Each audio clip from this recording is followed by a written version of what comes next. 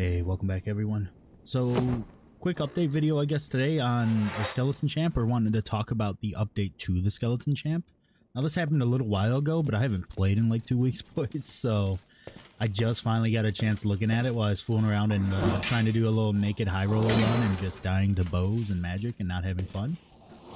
But I ran into one in high roller and noticed that it was new and it was a menace, but I wanted to look at it in normals here because I noticed a lot of this. Terrible hitboxes. Like terrible hitboxes on the attack animations for the Skeleton Champ. Very inconsistent.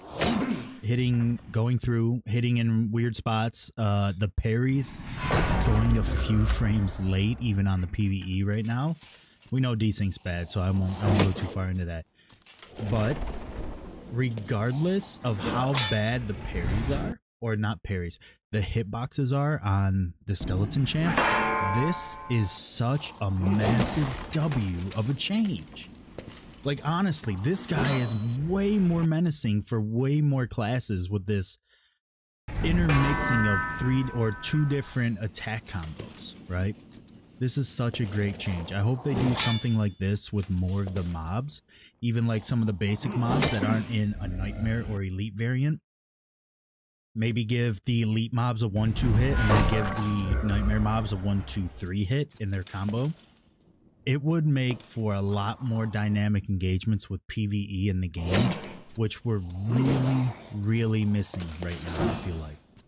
Everything's become very static, very easy to deal with. Cheese it if you're having a hard time, yada yada.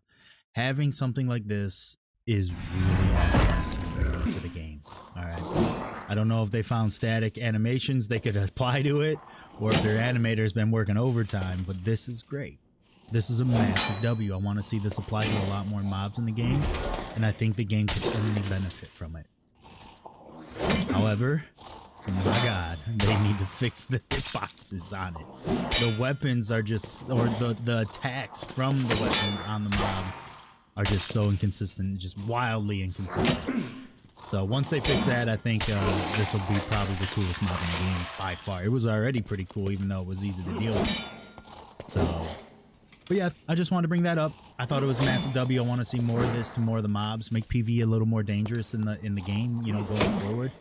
Look at this Elite version, man. This guy's a menace. This is so good. Alright guys, I'll catch you next time. Thanks for watching. Take care. Be safe.